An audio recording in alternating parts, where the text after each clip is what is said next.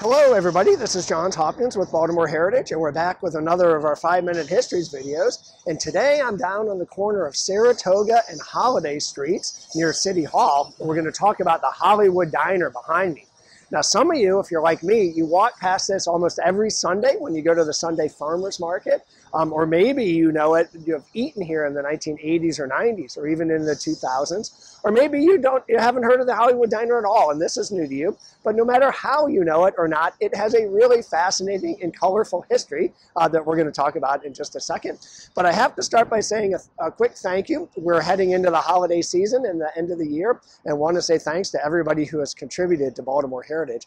And a special thanks to everybody who's contributed to help us meet a new challenge match gift that we got in an unbelievable and surprise opportunity. A kind donor to Baltimore Heritage has said that she will match dollar for dollar every gift that we get, every new gift we get, and every increased gift we get, up to $50,000. And for those of you who know Baltimore Heritage, our two staff, myself and my colleague Molly Ricks, and our great team of volunteers who we rely on every day, $50,000 is a once-in-a-lifetime opportunity. So thank you to everybody who is helping us make that challenge gift possible. We're over halfway there, and we've still got a month to go. So thanks again. All right, Hollywood Diner. We are going to start our story in 1981 and have to say thanks to Baltimore Sun reporter Richard Gorelick, who did a wonderful story on this about 10 years ago. But 1981, our hometown hero Barry Levinson, the movie producer, was filming his movie Diner here in Baltimore, and of course looking for a diner to film it in. The diner that inspired him, the one that he went to as a young boy and man, was up on Reisterstown Road, and it was called Hilltop Diner, and it was a classic diner. It had gleaming stainless steel outside and counters inside full of teenagers with their angst and bravado. It had waitresses with starched shirts. It was open 24 hours a day, 7 days a week, 365 days a year. It was owned by a Greek Baltimorean, Paul Stamus, who loved the diner but also loved Greek dancing equally much, apparently. The problem was that was a great diner in 1950s and 60s, but by 1981 it had become a liquor store. Gone were the countertops and booths. Gone was the stainless steel outside, replaced by some sort of corrugated something. So Levinson and his Hollywood folks needed to find a new diner.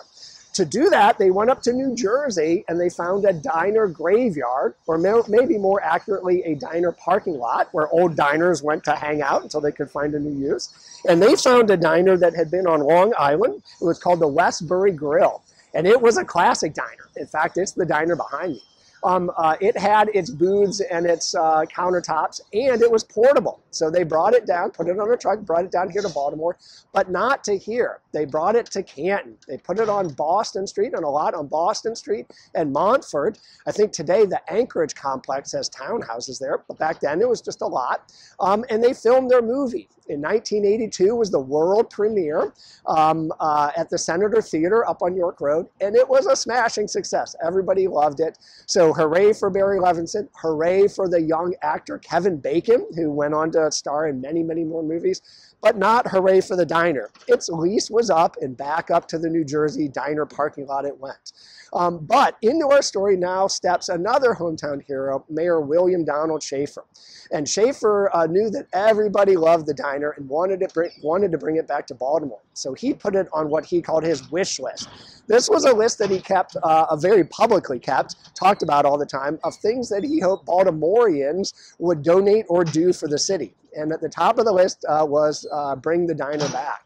And lo and behold, Schaefer got his wish. In 1984, WMAR Radio purchased the diner for $32,000 and brought it back, this time to here at Holiday and Saratoga Streets. That was good, but it was really only the start, because the diner was great for a Hollywood movie set, but not great for serving food. For one, it didn't have a kitchen, and for two, it didn't have any bathrooms, so it needed help. So back on the wish list it went, and Baltimoreans rose to the challenge again and donated $1 million worth of sort of cash and goods and services. Not sure why it cost so much, but with those donations, the diner got back into working order. It was owned by the city. and in fact operated by the school system. It was called Kids Diner, and it was a training ground for young people who were going to go into the food services industry.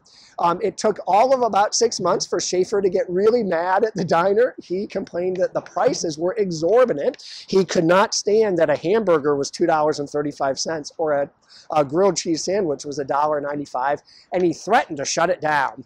But Schaefer cooled down and did not shut it down. In fact, he became a staunch supporter, even as it began losing $100,000 a year. He said it was never meant to make money. It was meant to train kids.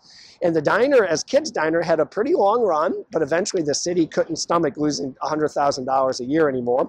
They turned to a group called the Chesapeake Center for Youth Development to operate it. And those folks did. They partnered with the old Stouffer Hotel. Some of you may remember that. That's now the Renaissance Harbor Place Hotel. And they would train youth offenders here who then would go on to the hotel and then to careers in the food industry. And they had a pretty long run at it, about 10 years, but ultimately couldn't make it go.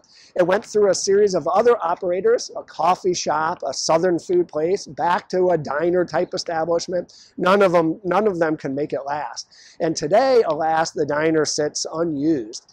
Its outside is still fantastically shiny silver, and its inside is great with booths and counters, just like a 1950s movie set, but with a kitchen and bathroom. Maybe it just is waiting for its stars to align for the right operator, or maybe it needs to move to another place in Baltimore, not New Jersey, to find success. But if it has not found success as a restaurant in the long term, it has as a movie set. In addition to Kevin Bacon in the movie Diner, Barry Levinson used it for Tin Men. Danny DeVito drank coffee here. The actor Adrian Brody hung out here in Liberty Heights. And for you Wire fans, Detective Jimmy McNulty picked up a waitress here in The Wire. I'm going to end on a softer note, though, because Meg Ryan also visited here. She stopped here for tea on Christmas Eve on her way to visit her fiancé in Sleepless in Seattle. All right, thanks so much, and we'll see you next time.